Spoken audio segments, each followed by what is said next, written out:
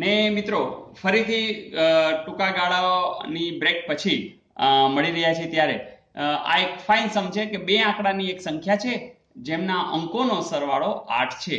જો તેમના અંકોને અરસપરસ બદલવામાં આવે તો મૂળ સંખ્યાથી 36 જેટલી ઘટી જાય છે. તો તે સંખ્યા કઈ હશે? મિત્રો તમને યાદ છે કે તમે એકમનો અંક x, દશકનો અંક y એવું ધારી અને તમે એવું કરી શકો કે 10y + x હશે, પછી તમે એને બદલાવો એટલે 10x + આવું બધું થઈ શકે, પણ આવું આપણી પાસે સમય નથી અને આવું આપણે કંઈ કરવું નથી. શું કામ? કે અહીંયા તમને જ્યારે વિકલ્પ જ આપી દીધા છે તો ડાયરેક્ટ જો બે આંકડાની એક સંખ્યા, ચલો બધી બબેની છે, જેમના અંકોનો સરવાળો 8 છે, 4 ને 5 9 જવા દો, 3 ને 5 8 છે, 2 ને 6 હા ચલો આમાં છે.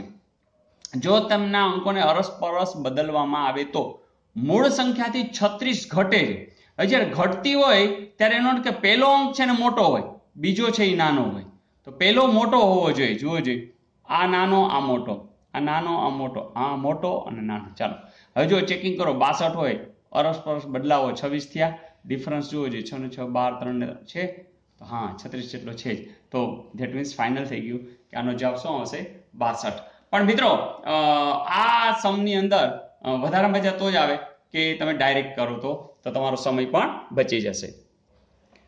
ને મિત્રો આવો એક સમ આપણે અગાઉ પણ જોયેલો કે એક શાળાના વર્ગખંડમાં રહેલા બાળકોની સંખ્યા જેટલી ચોકલેટ દરેક બાળકને આપવી એવું નક્કી થયું. કુલ ચોકલેટ આપી દીધી છે 4225, તો દરેકને ભાગે કેટલી ચોકલેટ આવી હશે? મિત્રો આ કેને જેવી વાત થઈ કે દાખલા તરીકે અહીંયા ટોટલ દાખલા તરીકે 1 2 3 4 5 6 7 ને 8 વિદ્યાર્થીઓ છે, તો ચોકલેટ બધાને કેટલી આપવાની? 8. એટલે 8 × 8 એટલે કે 64 ચોકલેટ જોઈ. હવે તમને 64 આપી દીધું હોય તો તરત તમે વિચારશો કે ભાઈ એનું વર્ગમૂળ કરો ને, એ જ એનો જવાબ આવે. જેમ કે દાખલા તરીકે 5 જ વિદ્યાર્થી હોય તો તમને ખબર છે કે 5 ચોકલેટ બધાને આપી છે, એટલે 5 × 5 એટલે 25 થાય. તો 25 નું વર્ગમૂળ કરો એટલે તમને જવાબ મળી જાય. એટલે અહીંયા એમ પૂછ્યું કે દરેકને ભાગે કેટલી ચોકલેટ આવે, તો પણ જવાબ સેમ આવશે, અને વિદ્યાર્થીઓ કેટલા હશે તો પણ જવાબ સેમ આવશે. કારણ કે આપણે ખબર પડી ગઈ છે કે અહીંયા x વર્ગ, ધારો કે x વિદ્યાર્થી હશે અને x ચોકલેટ હશે, એટલે x × x તમને 4225 આપ્યું છે. એનો અર્થ કે તમારે વર્ગમૂળમાં 4225 કરવાના છે.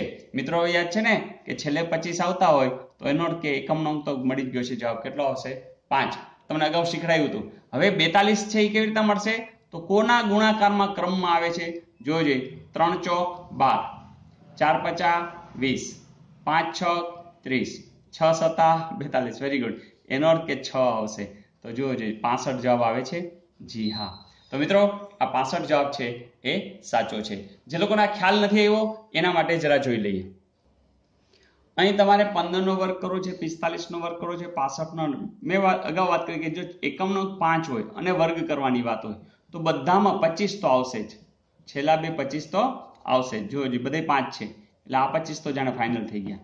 હવે જે અહીંયા એકમનો દશકનો અંક છે એના પછી કોણ આવે? તો 1 પછી 2 આવે, તો એ અહીંયા મૂકી દેવાનું. જેમ કે ચોગડો હતો, ચોગડા પછી કોણ આવે? પાંચડો, 4 પચા 20, એ અહીંયા મૂકી દેવાનું. છગડા પછી કોણ આવે? 7, 6 સતા 42. નવડા પછી કોણ આવે? 9 × 10 90.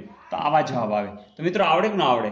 આવડે જ ને. હવે કોઈ એમ પૂછે 55 નો વર્ગ, એટલે તમને ખબર છે કે પાંચડા પછી કોણ આવે? છગડો, 5 6 30 અને 5 નો વર્ગ 25, તો તમારે મૂકી જ દેવાના છે. તો મિત્રો આ રીતે પણ તમને પૂછી શકાય છે. કોઈ કહેશે કે સર 105 નો વર્ગ હોય તો કઈ વાંધો નહીં, આ 25 તો મૂકી દો, 10 × 11 110, તો એનો જવાબ શું હશે? 110 25. તો ઊંધું પણ તમે તરત કરી શકો, જે આપણે હમણાં કર્યું. તો મિત્રો આ પણ તમને હવે બરોબર આવડી ગયું છે. That's good. ને મિત્રો આ પણ આ ટાઈપનો પ્રકારનો પણ આપણે સમજાવી લીધો છે કે 600 ને કેટલા વડે ગુણવાથી તે પૂર્ણ ઘન બને. આપણે શું કરશું? 600 ના અવયવ વિચારીશું. ચાલો સૌથી પહેલા તો 2 આવશે, એટલે કે 300, હજી 2 આવશે, 150, હજી 2 આવશે, 75, હવે તો કે 3 આવશે, તો કે 25, હવે તો 5 5 1. હવે તમને ખબર છે કે પૂર્ણ ઘનની જ્યારે વાત હોય તો તન જોડી બનવી જોઈએ. જેમ કે આ 3 ની જોડ બની ગઈ. હવે અહીંયા ઘટે છે કેટલા? 3 × 3. અહીંયા ઘટે છે કેટલા? 5. તો જોજો 3 તેરી 9, 9 પચા 45. જો તમે 45 વડે ગુણો તો આખી સંખ્યા જે કંઈ મળતી હશે એ પૂર્ણ ઘન 100% થઈ જશે. તો આનો જવાબ શું આવશે? 45. તો મિત્રો એન્જોયડ, વેરી ગુડ. હમણાં રજાઓનો થાક ઉતરી ગયો હશે, દિવાળીઓની રજા ગઈ છે, તો મને ખ્યાલ છે કે તમે ફરીથી પૂરા જોમ સાથે, કારણ કે લાભ પાંચમ એટલે જ્ઞાન પાંચમ, તો જ્ઞાનની શરૂઆત આ નવા વર્ષની અંદર એવી રીતે કરો કે નોકરી તમારા હાથમાં હોય. તો મિત્રો ફરીથી પરિવાર વતી, એનડીસી પરિવાર વતી આપ બધાને શુભકામનાઓ કે નવી જે કંઈ પરીક્ષાઓ આવી રહી છે, ટેટ છે, ટાટ છે, બેલીફ છે કે અન્ય એ પરીક્ષાઓની અંદર તમે ખૂબ સારું રિઝલ્ટ લાવો એવી હાર્દિક શુભકામનાઓ. ધન્યવાદ.